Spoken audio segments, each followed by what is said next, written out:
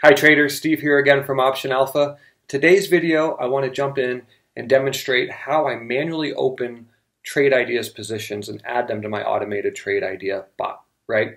So we're looking at this bot, and I've discussed in previous videos how I've set up my criteria and filters, leaning heavily on that research we've done in our most recent blog, which I've linked below if you haven't checked it out yet.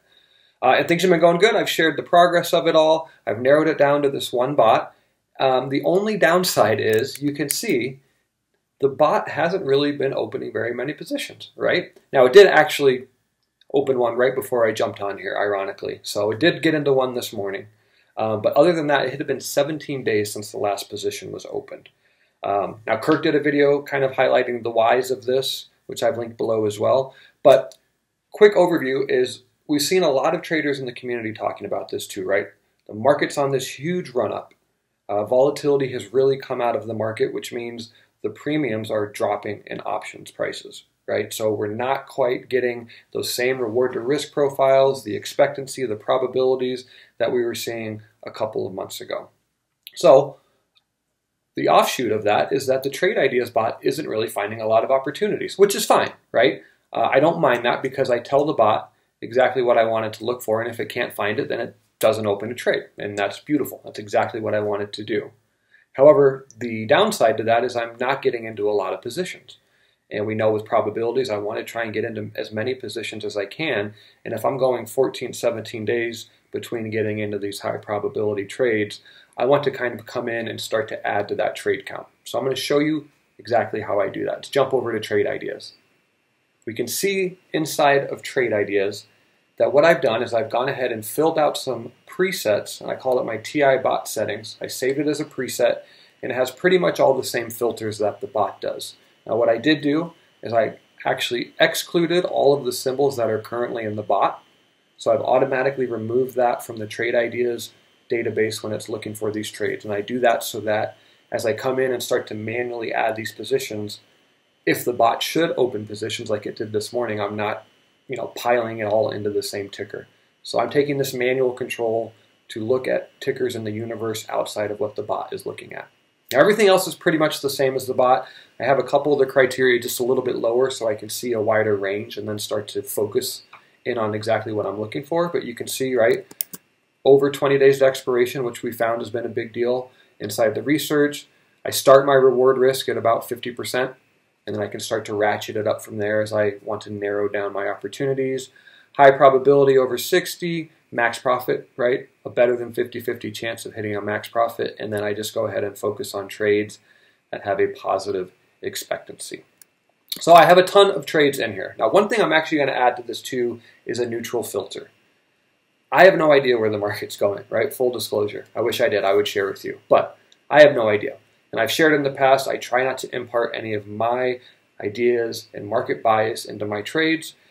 And with this huge market run-up, I don't know what's going to happen. I wouldn't be shocked if it kept going up. I wouldn't be shocked if it reverted and pulled back a little bit after this giant run-up. So after a rally like this, I think I'm just going to focus on neutral. So I'm not trying to chase to the upside. I'm not trying to jump in front of this market with a bunch of momentum. Right? Actually releasing a blog here soon about the December effect and the so-called Santa Claus rally. So I've seen different opinions on maybe the market's just getting started. Who knows? So I want to go ahead and just focus on neutral trades for this. And now we have quite a few trades. You can see kind of a wide range of tickers. What I am going to do is I'm going to exclude a couple of these because you can see like this Visa Iron Condor, 42 days from expiration, but it has earnings in 55 days. Oftentimes we'll see tickers approaching earnings while their volatility will rise. I don't really want to get into a short options position if volatility is going to rise as we get close to expiration. So I'm actually just going to remove that one. I'm going to remove Meta for the same reason. BA, Johnson & Johnson, right? So now we've sort of narrowed down our focus. Right now we're ranking up here by reward to risk. I got some pretty decent trades. These ones have quite a bit more risk than what I'd be looking for in DIA, I think because I'm manually entering these, and I'm still potentially going to get the bot opening trades.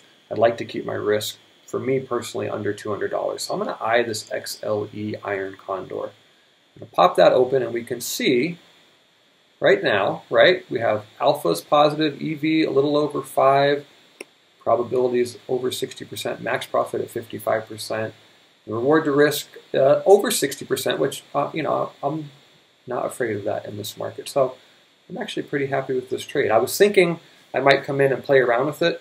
Just so you all know, I do this a lot too. Just because this is the opportunity presented, it doesn't mean you can't come in here and modify and edit and play around with these strike prices a little bit, right? So if the reward to risk isn't quite what you want, or it's too much risk, or you want to see if you can get a little bit better probabilities, by all means, jump in and edit these strike prices and see if you can find a different trade. I was doing that earlier when I was looking for trades because I found some that had a lot of risk. But sometimes when you modify it, you actually turn those positive trades into negative trades. So just keep an eye on your probabilities and your expectancy if you're doing that. But there's nothing that says you can't come in and customize it a little bit. I'm actually happy with this one because it's got a nice low loss for me, but some great probabilities. I'm going to move my final price up towards just around the mid price. Actually, I'll drop it down to 75 just to be safe. Still getting 60%. EV and alpha are still positive. I'm going to go ahead and do fast, smart pricing. Now I'm going to go ahead and put that directly into that automated trade ideas bot that I have running. And then we'll go ahead and do the normal 40% exit that Jack highlighted in his video is a popular one. So go ahead and place this trade and see what happens. Running through. There we go. And just like that, we've easily added this trade into our bot, right? We still have great probabilities. We have a positive expected trade. We're going to try and get that trade count up. We're not stomping on those ticker symbols that we already have in there. So I am thrilled with that. We can jump over to the bot.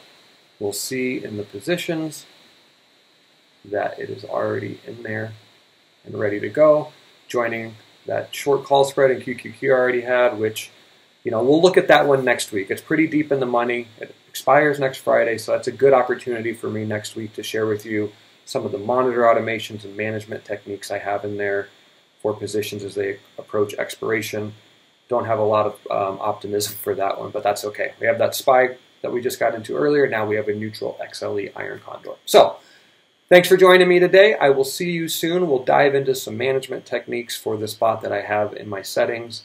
Hope you have a great day. Happy trading. See you soon.